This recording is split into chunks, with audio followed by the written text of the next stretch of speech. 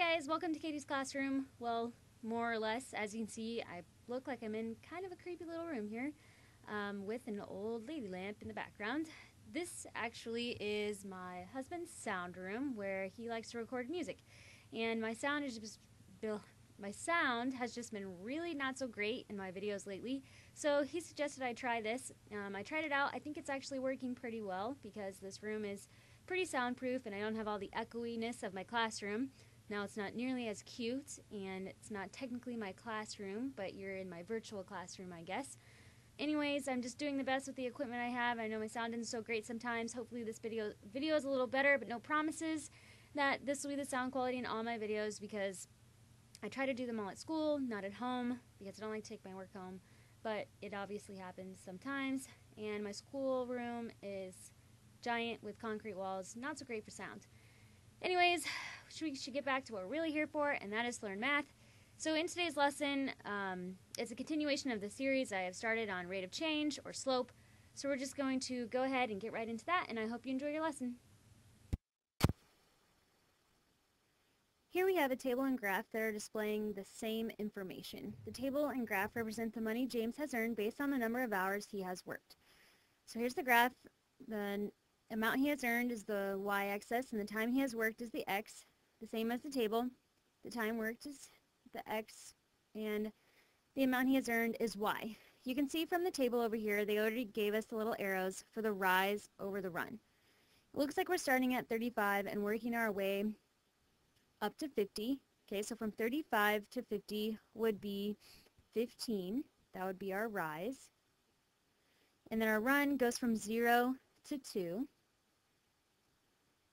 Okay, so this would be our rate of change. If we're going to change this to a unit rate, we would get 7.5, telling us that James earns $7.5 in 1 hour. We can look at the table and find out the same thing. So our y goes from 35 to 50. Okay, there's a difference there of 15. It goes from 50 to 65. Difference of 15, 65 to 80. Each of these has a difference of 15. In the x side of the table, we go from 0 to 2, 2 to 4. Each one goes up by 2. So again, we've got 15 over 2. The table tells us the same thing as the graph, that James earned $7.50 in 1 hour.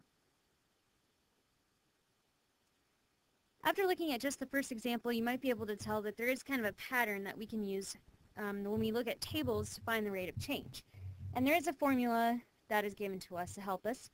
That is y2 minus y1 over x2 minus x1. So when given 2 points, xy and xy, we can use those 2 points to find the rate of change. So here's an example. Let's say we use the point from the table 8, 12, and the second point 16, 18. So here we would have x1 and y1, and over here we would have x2 and y2. So then we would use our formula y2 minus y1 over x2 minus x1.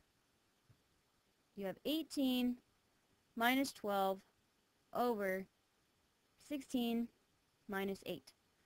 Well, 18 minus 12 is 6. 16 minus 8 is 8. This simplifies to 3/4. So our rate of change would be 3/4. 3 tickets cost $4. Thanks for watching my video. I hope you learned something. If you did, please give it a thumbs up. Sorry for the creepy face here. I tried to draw a pretty face, but it didn't work out so well because I'm really not that artistic. But I did think the face was better than watching my face again with my lips not matching up with my words. It's awesome that I got my sound a little better, but my camera was lagging and I'm not sure why, so I'll figure that out. I'm sorry that I'm not going to go back and fix it, but my main priority is to make sure that these videos are up and ready for my class tomorrow, and so I need to do that now or it's going to be too late. So thanks again for watching. And please tune in for the next lesson on slope in Katie's classroom. Thank you.